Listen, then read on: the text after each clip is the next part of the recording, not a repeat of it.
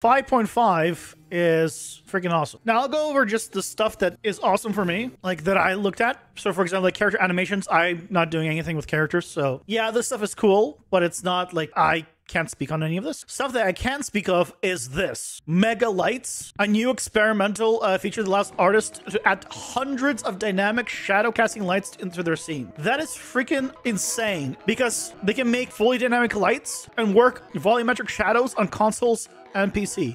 Consoles, that means they're performant. That is going to be insane, especially like for lower end platforms and in virtual production where you can't have a lot of lights because it's just too expensive. Yeah, everything has to be baked. So this is huge, absolutely huge. It is experimental, so, you know, use with caution for your own projects, but hell yeah. Next up, hardware ray tracing, local exposure. Local exposure is kind of nice. Applies local adjustments to preserve both highlights and shadow detail on top of the global exposure.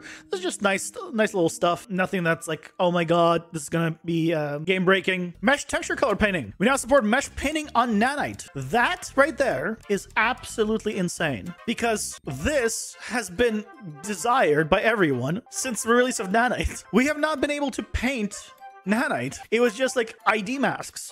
And ID masks are great, but now we can paint each one individually however we want with vertex paint. It is hallelujah, right? Absolutely insane. No more like doing custom like 20 other masks or something. You just do this and then just use like ID masks or something, stuff like that. Day Sequence is an experimental plugin that annually generates 24-hour day cycle. It's gonna be nice for some people that need this, right? There have been plugins that kind of do similar stuff and you can code it kind of all yourself as well. So this isn't like a game-breaking thing or a game-changing thing, but it's nice that it's coming into the engine itself. Local fog volumes is going to be really nice. We've had local fog, but this one, local fog volumes, unlike volumetric fog, works across all platforms and scalability levels. So this is just a better fog than we had before.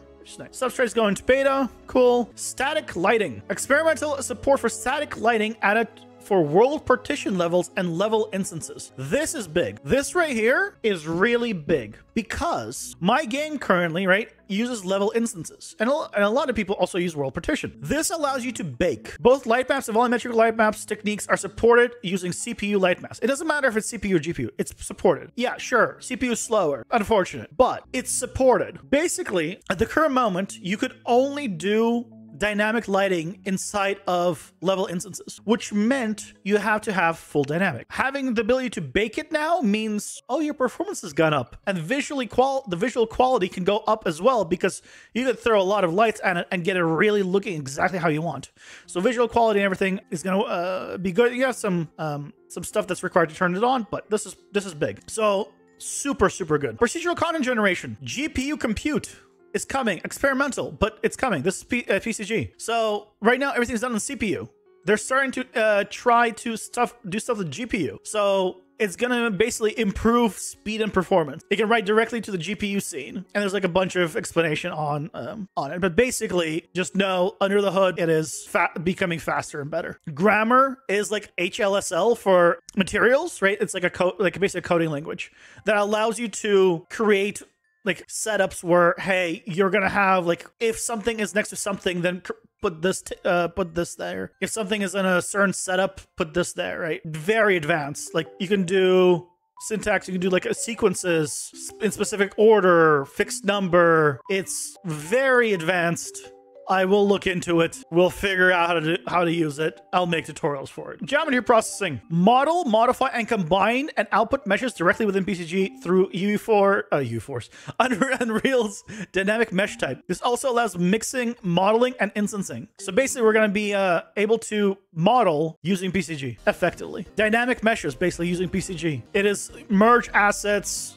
You'll basically full-on modeling using PCG. It's going to be so good. This is another thing that I've personally wanted since PCG has come out, which is spline meshes in PCG. We have not been able to do spline meshes. Spline meshes is freaking awesome because, right, it curves with a spline. We have not been able to do this. We've only been able to do spline meshes through blueprints. Now it's PCG. Far better, far more performant. So good. World Raycast is also another huge one, which basically allows you to like raycast like all over the place. Again, all of this is PCG. This is insane. There's so much insane stuff coming to PCG. Pathfinding. Pathfinding is coming to PCG, where you can just find the shortest path on a landscape from one point to another. potentially. It's insane. When provided with point data to traverse, the pathfinding will search for points within a given search radius and, if possible, find a completed optimal path from the start position to the goal position using a search algorithm. A heuristic estimation is used to predict the next point along the path. The final path, if it exists, will be forwarded as an output either as a spline data or point data containing the... This is PCG, but even if you don't have it generate points and you just have it generate a spline, that means you can have your AI walk along this spline and not even care about the anything else. It has found the best path just through PCG.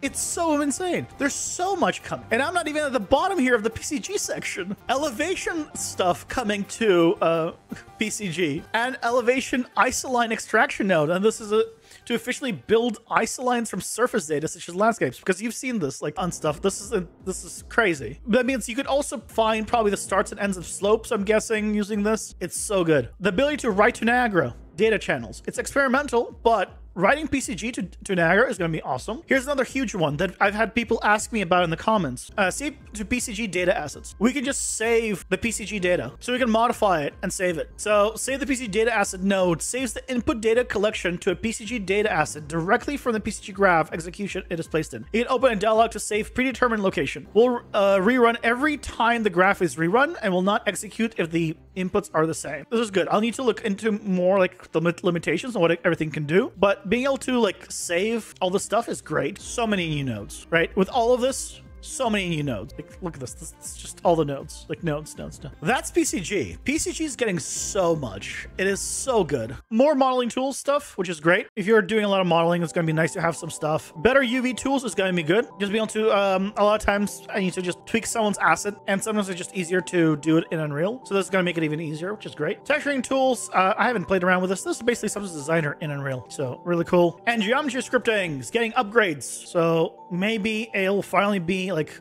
pretty good, because there's a lot coming here. You know, it's hard to say like how big of an update this really is going to be without like testing stuff, but so much stuff in geometry scripting, which also again basically works now with PCG. It's huge. Oh, Scriptable Tools are getting an upgrade, which is pretty awesome, which is basically the UI version of like geometry scripting, but it's like for UI where you can have it trace and like create things. Make tool builders, filters and collections, point line triangle sets. Interesting. Widgets, mouse behaviors, input behaviors. Yeah, lots of good stuff. Batch renamer is coming. This is awesome. We're getting a batch renamer. I don't know why this wasn't in before, but thank God for this. Having a batch renamer is moi. Chef's kiss. Thank you. Apparently it came in 5.4 as an advanced renamer, as a plugin. It has been released for 5.5 and a name batch renamer.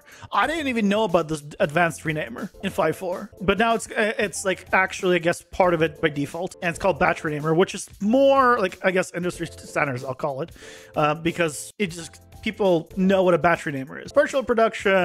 I don't actually deal with almost any of this. Even though I work in virtual production, this is like on set, on stage stuff, and I don't do that. Oh my God, that is... I worked on this environment. This environment, I worked on it. I saw it on the LED wall too. Yeah, I worked on this, and it was a epic environment. So yeah, we were helping them for stuff. Yeah, that's why I just noticed. I didn't notice it when I was first looking through this, but I was like, just looked at it, I was like, wait, I think I know that environment. Yeah, that's the same environment. Yeah, this is the same one. I think that's it. Yeah, it's protocol stuff that DMX. It's all like under virtual production, all that. Yeah, that's basically it. But holy crap, where's that PCG section? Yeah, like look at this. Over 13 nodes here just for PCG. There's like rendering stuff that has more, sure, but there's like all different kinds of rendering. There's so much in 5.5. Genuinely, there is so much in 5.5. So my opinion on 5.5 is yes, freaking yes. Hell yes. I'm so glad for 5.5. Yeah, so many good things. So many good things.